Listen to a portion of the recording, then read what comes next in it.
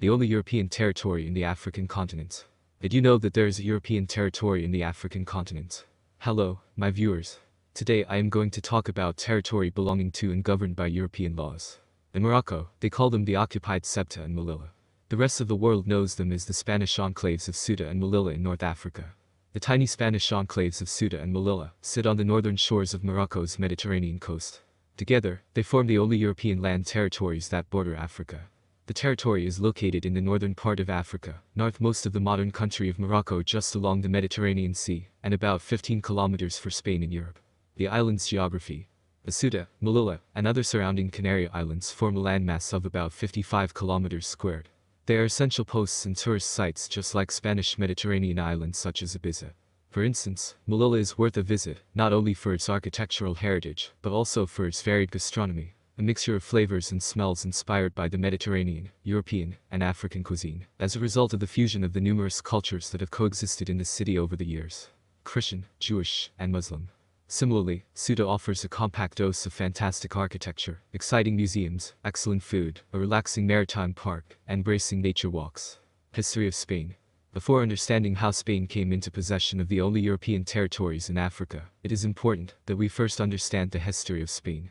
The region was called Hispania during Roman times. The area comprised the Iberian Peninsula, now occupied by Portugal and Spain. It was not until 1479 that the Kingdom of Spain formed, when Isabella and Ferdinand became king and queen and united Aragon and Castile, who occupied different parts of Hispania. The unity was vital since it made it possible for the Christian kingdoms of Castile and Aragon to conquer the Emirate of Granada in 1492, ending nearly 800 years of Muslim rule in the south. After the victory, the regions unified and together became known as modern Spain we know today. Spanish colonizing Morocco. From 1500, Spanish people traded and had good relations with Moroccan people, who were led by Arab dynasties. However, during the period of colonization of the world by European powers, the effective Spanish colonization of Africa was finally established in the first third of the 20th century. North Morocco, Ifni, the Tarfaya region, Western Sahara, and the territories of early 21st century Equatorial Guinea comprise what broadly could be defined as Spanish colonial Africa. Theoretically, Spain occupied Morocco with more power and extended its influence by opening the Mediterranean Sea into the Atlantic Ocean, which was a significant trade route. The occupied territory came to be known as Spanish Peseta. The Spanish protectorate consisted of a northern strip on the Mediterranean and the Strait of Gibraltar, and a southern part of the protectorate around Cape Juby, bordering the Spanish Sahara. The Spanish protectorate in Morocco was established officially on November 27, 1912, by a treaty between France and Spain that converted the Spanish sphere of influence in Morocco into a formal protectorate.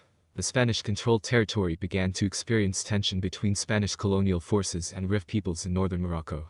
This started with a series of guerrilla attacks led by Berber leader Abd al-Krim on Spanish fortifications in June-July 1921.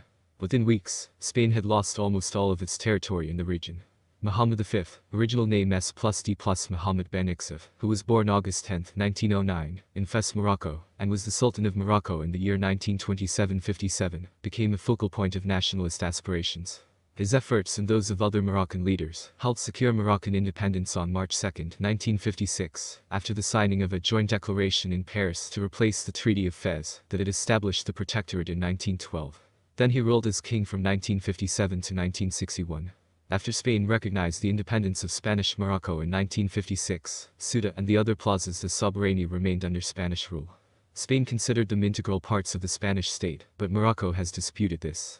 Therefore, modern Ceuta, Melilla, Vélez de la Gomera, Algeciras and the Chafarinas Islands are Spanish territories. In 1995, the Spanish government approved autonomy statutes for Melilla, replacing the city council with an assembly similar to those of Spain's other autonomous communities. Morocco's claim to Ceuta and Melilla is found to be surprisingly weak. However, its claim to the remaining territories may be supported by the analogous case of São João Baptista de Ajuda, an unpopulated Portuguese fortress territory in Dahomey, Benin, that was singled out for statutory decolonization by the United Nations. So why does Spain hold on to Ceuta and Melilla? Like all medieval cities, Ceuta and Melilla were surrounded by high, thick stone walls to protect and defend them from invaders and external attacks. Both towns have been long-standing epicenters of the conflict between Mediterranean powers. Therefore, Ceuta and Melilla have been important port cities for centuries, offering protection for Spanish ships and acting as trading posts between Europe and Africa. There you have it. Please share your thoughts on whether you support the Spanish claim of these territories through the comment section. If you like the content, subscribe to the channel, share the video, and hit the like and notification button.